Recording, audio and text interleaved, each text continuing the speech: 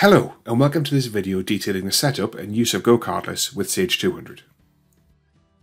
GoCardless is the UK's leading direct debit provider, providing payment services for more than 25,000 businesses.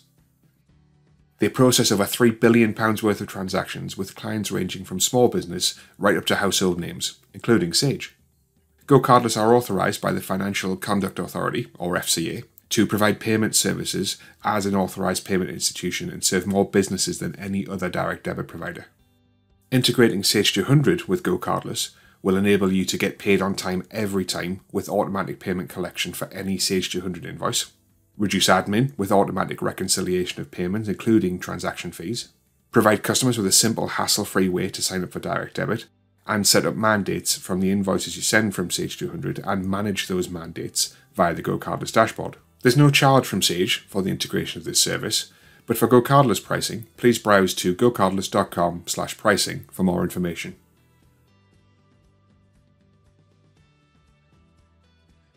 To integrate GoCardless with Sage 200, you'll need to use our invoice payments feature.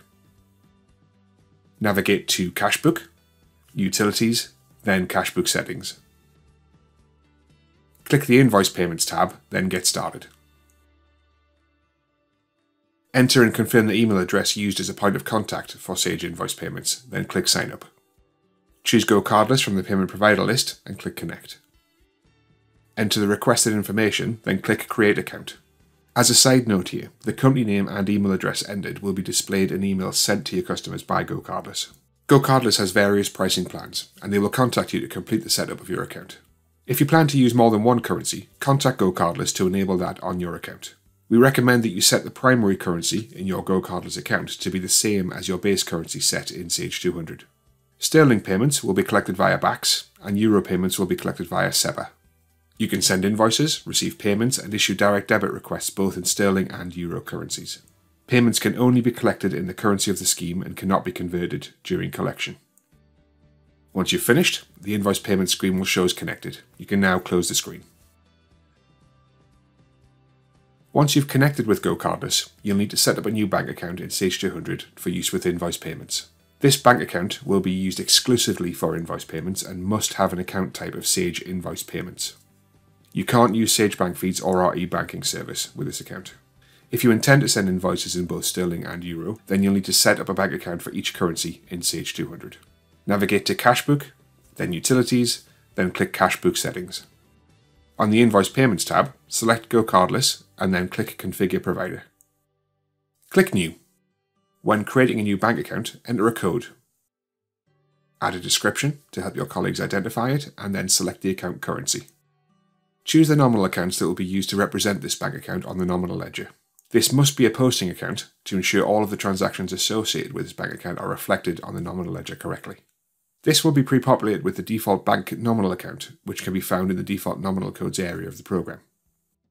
If you're using more than one bank account in Sage 200, it's strongly recommended that you create a separate nominal account for each bank account. Choose the bank charges nominal account. Like the bank account nominal account, this is pre-populated with the default code. This is the account that will be used to record your fees received from GoCardless. If this bank account does not use the same currency as your base currency, then you can amend the exchange rate difference code here.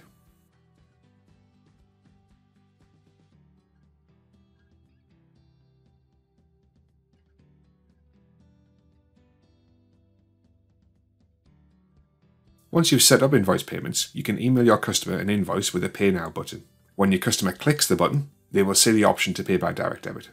To send invoices with a Pay Now button for invoice payments, you'll need to use one of the provided payment layouts, or add a Pay Now button to your own custom invoice layout using Report Designer. You can set these layouts to be the default for every customer, or if you just have a small number of customers that pay by direct debit, then you can set the default layout on their customer record. The last step is to upload your customer accounts to the invoice payment service. If a customer record has not been uploaded at the time you print an invoice, the direct debit payment option for GoCardless will not be available for that particular invoice. Once you upload the customer, all subsequent invoices will include the option to pay by direct debit. To upload customers, navigate to Sales Ledger, Utilities, Ledger Setup, then Upload Customers to Invoice Payments. Choose if you want to upload multiple customer accounts or a single account. For multiple customers, you can choose to show a selection of customers by their code or their currency. To show the customers, click Display. You can also upload customer accounts by selecting an account from the customer list, then clicking Invoice Payments, or by amending the customer account and click Synchronize Customer with Invoice Payments, which can be found in the Payment tab. Uploading the customer account registers the customer details with the invoice payment service and is used to identify that customer when they first set up a direct debit mandate. The customer details you've entered in Sage 200 are not used to set up the direct debit mandate, as the customer will enter their own details when they set this up. There are a few ways to check which customers have been uploaded to the invoice payment service. From the customer list, you can add the invoice payments column to the list view. Any customer with a synced status in this column have been uploaded. You can see a customer list in the invoice payments portal, and you can see in the customer account in Sage 200. If the Synchronize Customer with Invoice Payments setting is ticked, then this customer has been uploaded. A Sage 200 database cannot be linked to more than one GoCardless account.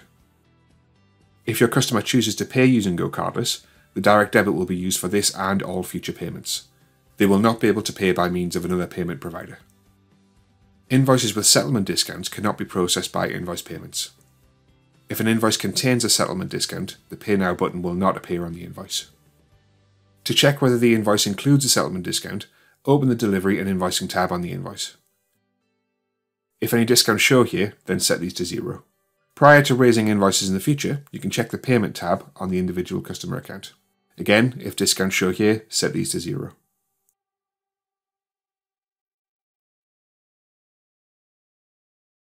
If you intend to use GoCardless for a lot of your future customers, then also check the Customer Defaults tab in Sales Ledger Settings. Removing the settlement discount from here will ensure that all future customer accounts are created without a settlement discount in place.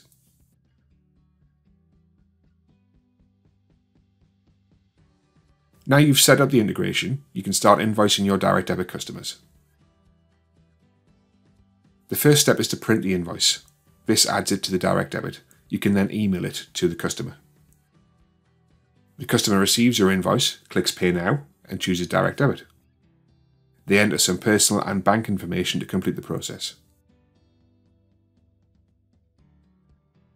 The direct debit will usually take 2 days to be processed, and the customer will receive a confirmation email from GoCardless when this has happened.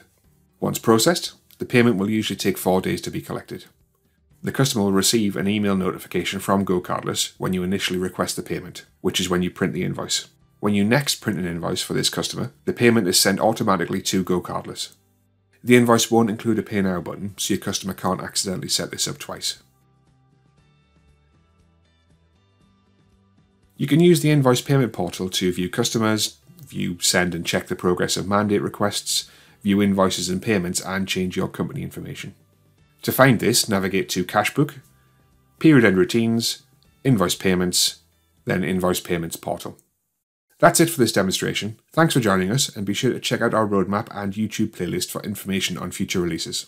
Links will be added below.